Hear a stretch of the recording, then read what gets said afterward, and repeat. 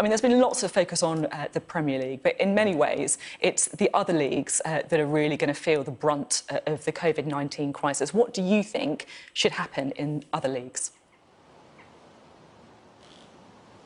Yeah, I think as you rightly say, a lot of focus has been understandably on the top end of the pyramid, but actually it's the clubs primarily now in Leagues 1 and 2 that face a difficult time, because the real question is, well, the real issue is that these clubs rely so much more on gate income than the other clubs further up the pyramid. And there's some big questions as well about what happens if the leagues don't end up being played. I mean, Tranmere Rovers, for example, currently in a relegation spot with a game on hand. Would you accept relegation? Not at this point in time. The board put out a statement on Thursday, and we're seeking clarification on a number of points, and basically what's the basis of the decision, what's the timescale involved, so we can properly prepare our position.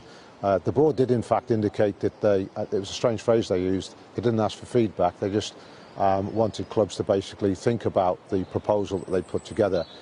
My assumption from that is they're prepared to take submissions, and in fact the board knew, and the chairman certainly knew, that I was in the process of putting together our submission.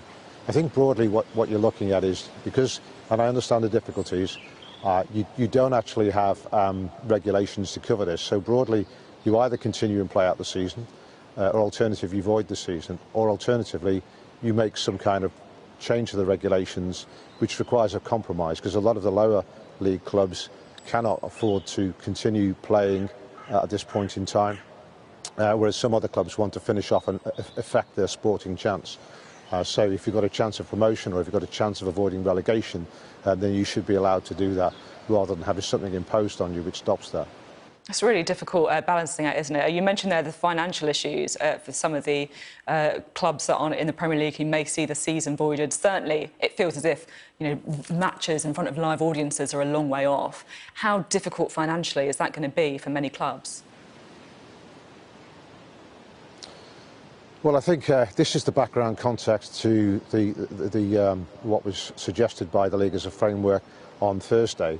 And it's a very difficult one, because I actually personally believe that, you know, we haven't seen the worst of it yet, and during the course of the summer you will see a lot more financial stress on the clubs as we move forward and they continue to pay wages. We're just going through the May payday as we speak, and that, I know, has put a lot of clubs under pressure. And then when we come to June as well, then of course it gets worse and worse. And there were attempts to try and negotiate with the PFA and the players themselves as regards their contribution to what I call a cash hole.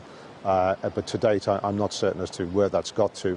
There have been some deferrals of payments. But the problem, of course, is that whilst you may look at the whole, and it's been articulated as 200 million to September, I think it's bigger than that. I think you've got to add to that deferred creditors, which I don't think is calculated in that figure. These where you've put off paying PAYE, etc., and also advances of income. So, you know, there is a real financial maelstrom coming towards the league at this point in time, and that's one of the reasons why we at Tranmere do not want to have what is a decision foisted on us, which is basically going to affect us financially. And fundamentally, when you come down to it, the reason to try and stop playing out the league is based on a fundamental decision. So, you know, why do you do that? And then, you know, in terms of certain clubs, foist on them an even worse position. Yeah, it's really worrying times, particularly when you consider how important so many of these clubs are to their local communities. Do you think that we could see football clubs going to the wall because of this?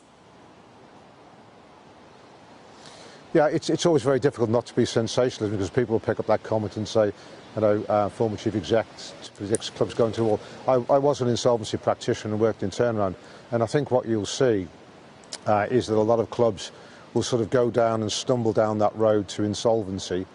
You might see people getting high court orders against them, etc. But the whole process around that is delayed anyway. So, you know, they'll bumble on for a period of time.